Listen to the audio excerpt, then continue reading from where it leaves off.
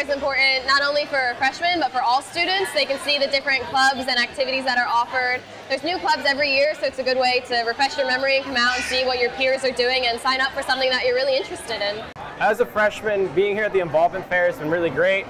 I've signed up for a bunch of different clubs. They're all here representing themselves. Getting a lot of free stuff, which is always great. This is the best way to get involved on campus.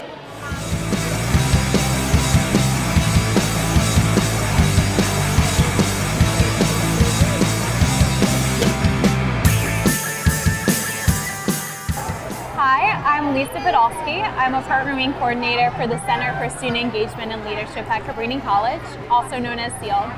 And I think the Involvement Fair is really important for students because it helps them get involved in things outside of class.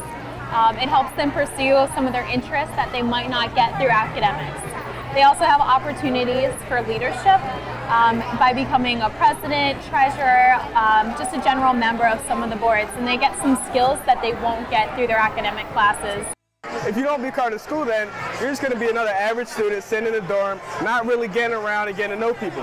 Clubs is a great way for people to know you and a great way for you to see your professors in a different light maybe, because they might be involved in that club too.